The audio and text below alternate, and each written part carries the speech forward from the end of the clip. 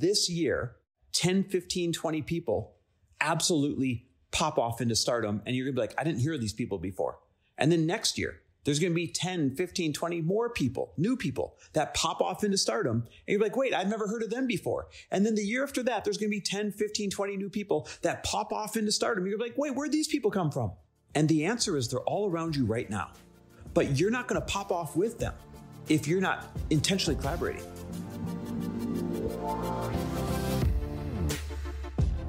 Welcome, everybody, to the Chris Harder Show, where we are making you unapologetic about your pursuit of success, knowing that when good people like you make good money, they can then do great things. My name is Chris Harder, and several times per week, I will bring you epic guests, solo episodes, and every single tool, trick, and skill set you need to grow your business, grow your money mindset, and to grow your wealth to levels that you have never reached before. I've ended up in a unique place in life where I've got the experience, the connections, and all of the secrets that it takes to be successful.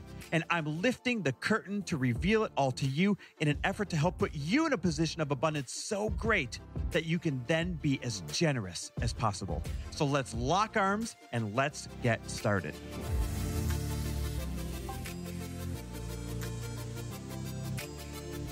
And we're back. With another episode of He Said, She Said. Back straight after the holidays. Holidays. This is one of the best ones ever. Were so much fun. And they haven't always been this way. We've always had nice holidays, but we've definitely worked really, really hard to create a holiday that everybody has fun at. You know, we didn't do any episodes around it this year, but a couple of years ago, we did episodes around how we really took a hold of the holidays and curated ones that we'd really enjoy. And that's not what today's about. But if you go back and dig some of those out, you really have to intentionally create, schedules and guardrails and activities and boundaries and all those things to have one of those magical Christmases or magical holidays. They don't just kind of happen on their own. And you spent a lot of years, and everybody in the family spent a good time on this, but you spent a lot of years having those tough conversations so that we do have these awesome, fun holidays the way that we do. Yeah. And it takes a lot of work. I even noticed this year, and I said this to Chris, I'm obsessed with karaoke every year. And I know that the family always has fun once it's out. And this might seem small, but I almost didn't do it because I thought, okay, I have to get it started. I feel kind of shy. I don't know if I want to go up there. There's new people. We had some new people at Christmas this year that we didn't have last year. You think it bugs people, but it doesn't. People. But we all build that story. Right. So I started building a story and I was like, you know what? Screw it. I skipped it this last holiday. I hated that I skipped it. I'm just going to start it. We'll do it for 1 hour. Everyone will be happy once we did it. And I am so glad we did because it made one of the most fun evenings. And I'm like, we would have missed that. We would have all just kind of sat around and stared at each other, which fine. But it's just so much more fun when you have all of these little planned moments throughout the days. Well, it really is. And to know Lori, by the way, is to know how much karaoke means to this woman. We have a dope karaoke machine at every house. Each home has its own dedicated karaoke machine. That's how much this woman loves it.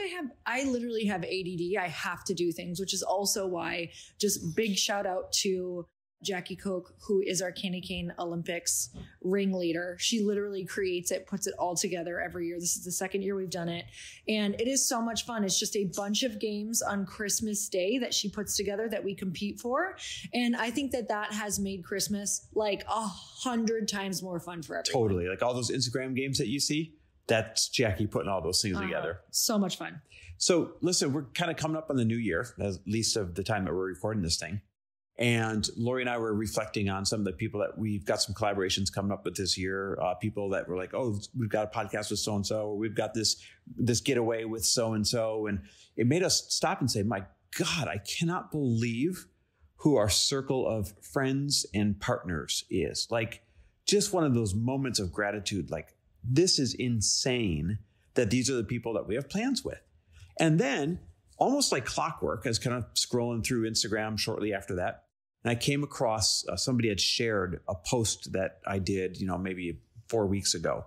And it was a clip of Lori and I talking at Keisha's event, Empower Her. It's an awesome event where we were saying, stop fighting to get in with the in crowd, whoever you perceive that to be right now, and start fighting to rise up with the peers that you have right now, because they're about to be the very next in crowd, the very next it kids, right? And it was the culmination of those two things happening within like an hour of each other. Us just being like, wow, massive gratitude for who our circle of friends is right now. But then also laying that lesson out there for people to understand, like, sure, there's some other people that might be able to maybe help your career a little bit here or give you a little boost here or there. But it's going to go by in the blink of an eye. And all of a sudden, all of your peers right now, the people who are getting started, they're 2 years in, 3 years in, 4 years in, they're going to be the superstars that everyone's wishing that they knew. And you're going to know them if right now, those are the ones that you're trying to collaborate with. Yeah. So instead of thinking about how can I get on that person's stage? How can I get into this circle of influence? And wondering why you can't break into these things. And one of the things I do want to say about that is these people that you're viewing as mentors or putting on a pedestal or people who are like have already built a really large career. I will tell you just from experience of even being around them later in my life and now like having the business that I've always dreamed of, there's just not time for these people to add more people to their lives. Yep. And the other thing. So you're fighting a lost cause. So you're fighting kind of, like this lost cause that they can't add more people. They're already at their max of who they're going to spend time with and what their business plans are. They might have their whole year already planned out of who they're going to collaborate with and what that looks like. Like they've been making relationships for years with people that they came up with. And so when Chris and I figured this out earlier on in our careers, we were like, why are we fighting to get in with these people? Let's just start collabing with these other people who are at our level. And I always talk about this because when they interview all of these YouTubers who came up pretty early, then they came up all together. They were like, what was the secret? How did you guys get these millions and hundreds of millions of followers together? And they're like, we didn't have them to start. We literally just kept collabing and collabing and collabing and collabing. And because we were all putting so much effort into growth, you would just grow off of each other over and over. And if you look at some of the stages that Chris and I are on right now or podcasts that we're on, these were people that we were in masterminds with 7 and 8 years ago. 9 years ago, even. Yes. Oh my God. I've got to tell this story. So it's a fascinating story. Lori and I, our very first mastermind, not our first one ever, but the first one that we really spent a lot of time in and really spent a few years in was Lewis Howe's mastermind, the very first year that he rolled it out. So picture this. Lewis at the time, I remember, had something like 240,000 followers. Now he's got millions and millions and millions, right? And I'm going to share some numbers with you guys just so you have some context of how everybody kind of comes up together. And he rolls out the first year ever of his mastermind, which doesn't exist anymore, and had invited us, hey, guys, I'm putting this thing together. Would you be interested in being a part of it? And we're like, heck yeah, that sounds amazing. So we show up to the mastermind, not sure who's going to be in it. And we look over and we meet this incredible woman who's starting to do pretty well in the course creation world, used to be a photographer named Jenna Kutcher. And then we look over and here's Cole Hatter, who crushes it in the real estate world. And we look over and here's Jim Quick, who, now has millions and millions and millions of followers as he's renowned as the world's most foremost learning and brain expert. And at the time, he hadn't written his book yet. The podcast wasn't up yet. None of these things were like existing yet, but he was in the room. Bill Glazer, before he started Outstanding Foods. Jasmine Star. Like everybody was in this first year mastermind together. And we're a bunch of newbies that were 2 years in, 3 years into what we were doing. And each had a little bit of momentum. Matter of fact, it was that year. That was the first year I met Jay Shetty. And I remember he had just 107,000 followers. Let that sink in. He's got like 11 million right now on Instagram. He had 107,000 followers that year. Wow. The first year we met him. Isn't that wild? So this is just 6-7 years ago. I wish I could remember the year. I think this was 2015. I think this was 2015 was that first year. I could be off by a year. So let that sink in. Why do I share this example? Right now, you're hesitant about getting into a room, but the people in that room are tomorrow's superstars. Right now, you're hesitant if you want to share your audience with somebody else, but sharing your audience and each other's audience is the shortcut to coming up together, like the YouTuber example that Lori gave. Right now, you're hesitant to make that investment in that coach or that mastermind, or to create your own. Oh gosh, if I put it together, who would really show up? Except somebody else, just like you at the same stage as you, they're going to put together their own right now. And guess what? 3, 4, or 5 years down the road, that room is going to be the one that spawned all of those superstars that are all collaborating together. So it's going to happen this year that 10, 15, 20 people absolutely pop off into stardom. And you're going to be like, I didn't hear of these people before. And then next year, there's going to be 10, 15, 20 more people, new people that pop off into stardom. And you're like, wait, I've never heard of them before. And then the year after that, there's going to be 10, 15, 20 new people that pop off into stardom. You're like, wait, where'd these people come from? And the answer is they're all around you right now. But you're not going to pop off with them if you're not intentionally collaborating. Mm-hmm. You're not going to pop off with them if you're not making a proactive effort at building those relationships. You're not going to pop off with them if you are not applying the laws of reciprocity and saying, how can I help this person? What could I do to help their audience, their message get out there more? Hashtag 2024 pop off. Well, it's true. You're looking up when you should be looking to your left, and you should be looking to your right, and you should be looking at who's in front of you and looking at who's behind you and saying, wait, this is the circle of influence that I could come up with and be that next group of budding superstars. Yeah. And, if you're like, okay, well, where do I find them? Yes, there is the entire point of it is the mentors that have the careers that you want. It's in the rooms that they're curating. Because they attract the new about to be superstars. Because the about to be superstars want to emulate their career. And so that is where we have always, always found our people. Yeah, I want to touch on that one more time. I mean, this is really crucial to realize. So the people that you're looking up to right now, you're like, oh, I want a career like that person, or I want influence like that person, or I want to be able to create as much impact as that person. They're putting together rooms that are attracting the people that want careers just like theirs. Mm-hmm. And so therefore, how do you find tomorrow's superstars? You just go to those rooms. You get into those events. I don't care if it's a $200 event ticket at somebody's next event. There's going to be people there that are looking up to them that are going to emulate their career, or whether it's a, 5-figure mastermind and you spend all year together. The people are already putting together the rooms that are attracting tomorrow's superstars. And that's the shortcut to collaborating with them. And you need to be able to look at your calendar and know that you have 1 or 3 of those in your calendar so that you're constantly growing.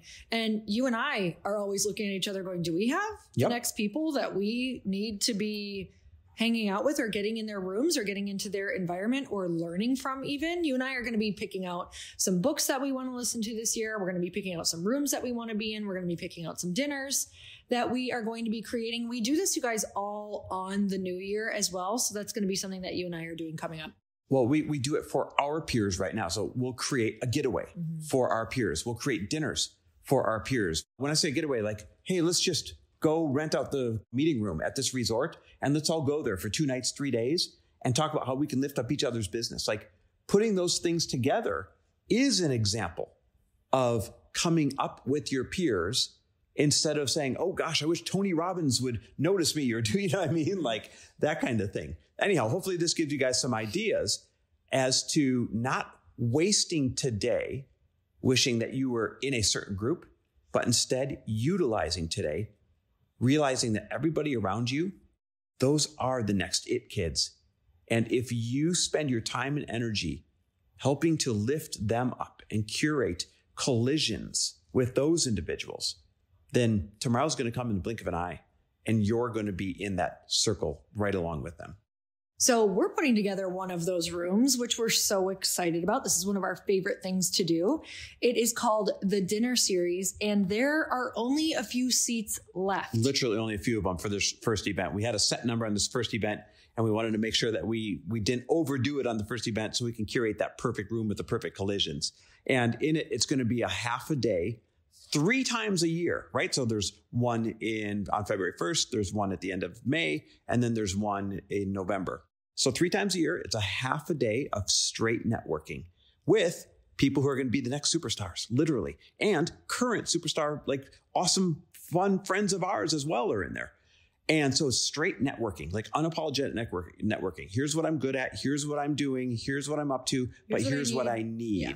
And it's the exchange of these favors, and it's the exchange of these healthy collisions that's going to lift everybody up. And then it's followed by a bonding dinner, because my business partner, Matt, would not exist without a dinner. And so many of your friends and people that you collaborate with, Lori, wouldn't exist without bonding over dinners. And that's why we called it the dinner series. It's going to be fun. It's going to be elegant. It's going to be upscale, but it's going to be really powerful. And it's going to be the fastest way to make our network, your new network, literally overnight. So if you want one of those last seats, real easy. Hit pause and go over to chrisharder.me/dinner or loriharder.com/dinner. They'll both take you there.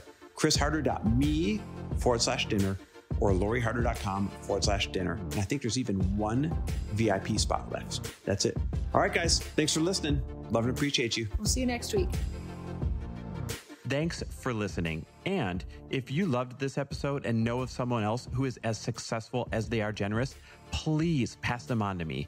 It would mean the world to me if you help me get this cause and this message out to as many listeners as I can. So please, if you liked what you heard, it goes a long way if you take 30 seconds and leave me a 5-star review and share this with your friends. I'll be forever grateful. And until the next episode, cheers to your success.